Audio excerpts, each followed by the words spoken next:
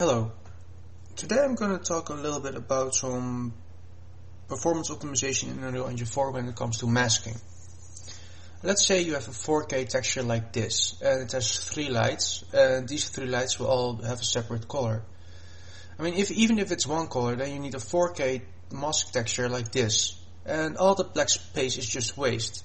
And since the texture is between 48 and 96 megabytes, that's quite a lot of useless space. And if you want those lights to be separate with different light colors and that kind of stuff, then you need 3 separate of those masks like this.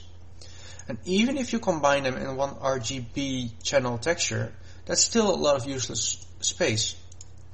So I'm going to show you something. Unreal a long time ago provided an extension called the Crop E Assist, and I'm going to utilize this alongside with a really cool node called the texture cropping node. Now I made one myself, which is actually easier to use, and I'm gonna definitely explain that one because I like to use easier stuff. And let's get started. Now, as you already noticed, I also have this mask in 3 different layers, and those are the ones I'm gonna use. I'm gonna delete the one with the 3 lights because I won't be needing that. Now let's start the Crop E Assist. I'll put a link in the description below, and it's gonna be one that I edited so that it works on later versions of Photoshop as well. Epic made the original one, I just edited it, so all credits go to Epic for that. First I'm gonna select these 3 lights here because they all be identical. I'm gonna keep it as square as possible. I can always move this around a bit. There we go. And now I'm gonna get the crop emissive. I press it. I want it to be a fairly small size, so let's do 256 by 256. And I'm gonna press OK. And I need to save it. I'm gonna make a new folder on my desktop for now. Call it crop. I'm gonna save it as a PNG. Where is it? There we are, and call it crop 1 for now. Gonna save it. Okay. Now I also need a text document because sadly you cannot copy and paste. So there we go. I'm gonna make it a bit smaller and say crop 1 on the upper left. It's gonna be 0.462, and these values you'll need to put into the material function here, and it will allow you to crop out that specific part of the texture, and you'll see what I mean in minutes or a few. Okay, back to the text document. The upper left was that, upper left X, and this is going to be upper left Y, and 0.432.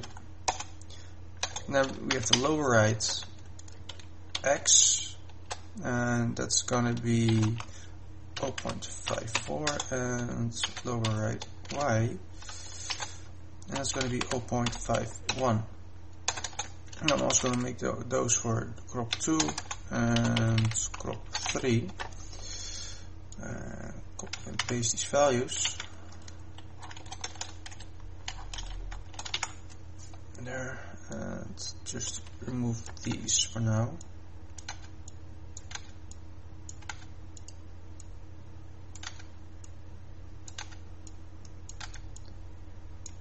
Okay, that's one texture down.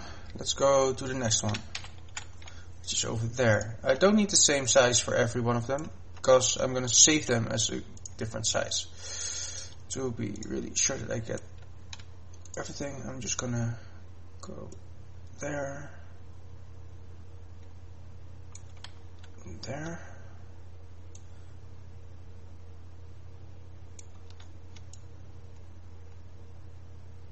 what am I doing? I could just do this, that's easier. Ha. Okay, I'm gonna crop this one as well, same size. Okay, and I'm gonna save it as a PNG and call it crop2. I'm gonna save it. Okay, and I'm gonna get some new values. And again, I need to put these in. 0.772, 0.614, 0.819, and 0.659. Okay. Okay, now this one is done. Let's get the last one over here.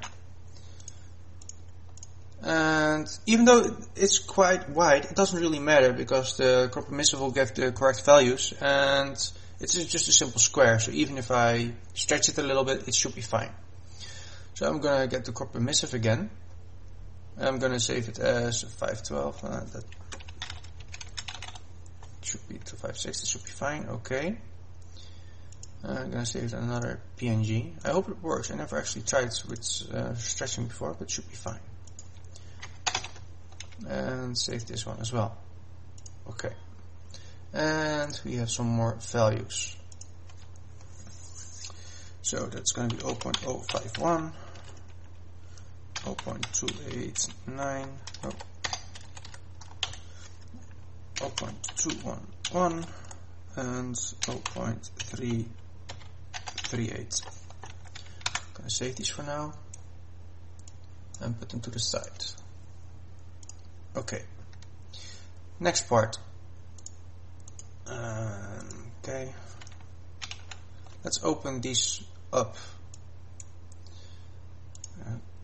Close my Unreal Engine for a second and go to crop here. Let's open them. There. Now I'm going to make a new file, and it's going to be the same size as the crops we outputted. I'm gonna make it black, and I'm gonna get the first one. I'm gonna copy it and I'm gonna paste it in the red channel, so I can use each of these layers inside of the image separately. Well, the next two are quite simple because they're both just white. I can just fill these with white, and that's it. I'm gonna save this one as the permanent one. PNG, but TGA should do as well. I just like to work in PNG. And call it texture crop light final. I'm gonna save it. Okay, and that's that in Photoshop. And let's see. Oh, I actually need to save the wall here as well. I forgot to do that. No pixels were selected, I know. I'm gonna save this one in the same folder. PNG texture wall with a light example. Save. Okay. Now let's go to Unreal Engine. I'm gonna open the content browser, and since I already have some stuff here, I'm gonna make a new folder real quick called example. I'm gonna drag and drop these two textures in. There we go. Since it's a 4K texture, it might take a few seconds.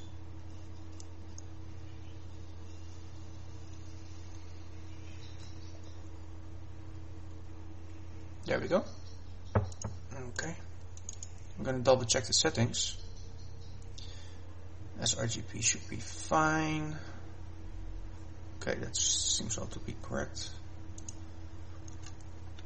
And this should be fine as well. Since it's the mask layer, we don't need sRGB, so I'm gonna turn that off. Save it and call it done. Okay. I'm gonna put down the texture. I already have a texture sample here, but in case you don't want to know, if you hold down T and press the left mouse button, you get the last selected texture from your content browser, like this. And I'm gonna put the crop UVs in here, the output of that into the mask. There we go. Basically, this is the normal one, the normal texture cropper, and it needs a bit different workflow. You need to put a texture object into it and some additional stuff, but I found that this works just as well and with less hassle. So I'm going to use the new one. I'm going to upload it and give an additional link in the description below. So I'm going to move that on, and there we go. The crop UVs should go, as it says, plug into your texture sample UV and just put it in here. The crop mask should be multiplied, and this mask parameter just tells me which channel I want to use. So in this case I start with the first one, and that's the red channel, and that's the crop 1. So I need to have these values over here, and let me make this a bit smaller over here and decrease this size as well so we can see. There we go. Okay, the first value is the upper left, and that's going to be I can actually copy and paste that. That's actually a bit faster probably. So that's 1, that's 2, and then the second one, actually the third one, and the fourth one. There. Now if I start previewing this node, as you can see, only there the light is added. Now let me place down the wall texture in here as well, so you can see what's going on. Make it a bit bigger for now. There. And now I'm going to multiply this for a second and put this into the emissive color and up the value. There. As you can see now, only that small texture, the 256 by 256 texture, is perfectly placed onto the 4K texture, and now I have full control over that small part of the texture. I'm going to make it a little bit less bright because that's a bit over the top, but I could also additionally multiply this with a nice color. So let's say we want to make it red. There we go. Okay, and there you have it. Okay, now for the second two, let me clean it up a little bit so I can easily copy and paste. I'm going to copy this 2 more times there, disconnect this for a second, and I'm going to add those together. Basically what adding does is literally just adding the texture. Nothing of the values will be changed unless they are overlapping. So if it's a 0.5 and 0.5, they get added, it's 1. And now I need the other values and different layers. So the second crop is the green channel, so I'm going to enable green for that one. And for the blue channel, I'm going to enable the blue. And more values to put in. Let's start here. 0.772, 0.614,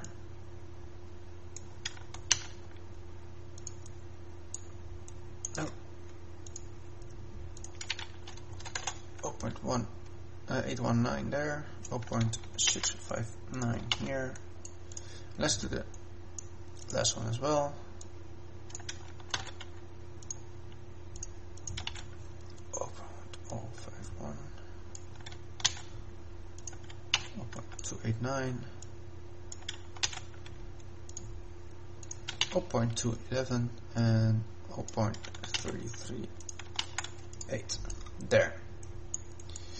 And let's just combine them with the multiply for a second. And as you can see, only those 3 spots are now lit. The cool thing about this is that if I want to, I can give each of them a different color or even more additional stuff like banners or whatever.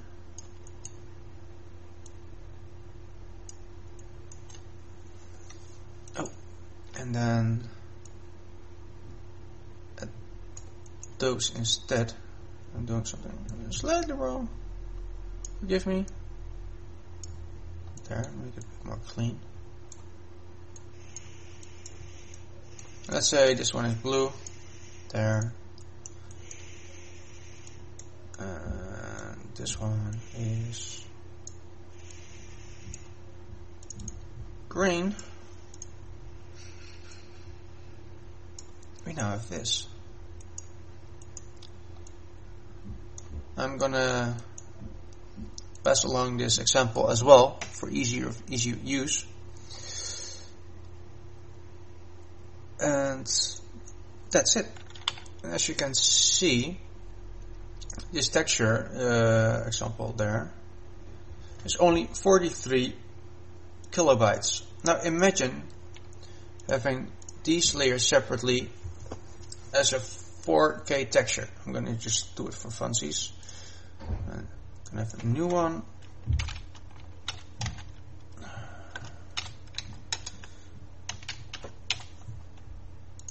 Okay, I'm going to make it black. I'm just going to copy all these layers.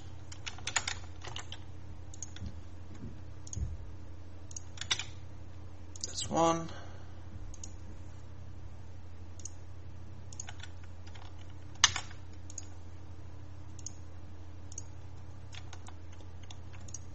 That's 2. And the last one makes 3. There. I'm gonna save this, save as, also in the crop PNG, unoptimized.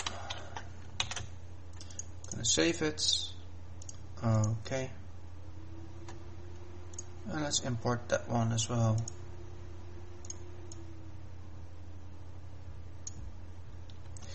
This again will take a little. Oh, that's actually quite fast.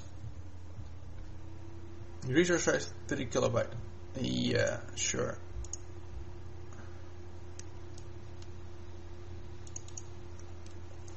There we go. Resource size is 10 megabytes. Compared to this one, that's only 43 kilobytes. That's a lot of difference, isn't it? I hope you learned something from this tutorial, and yeah, that's it. Take care.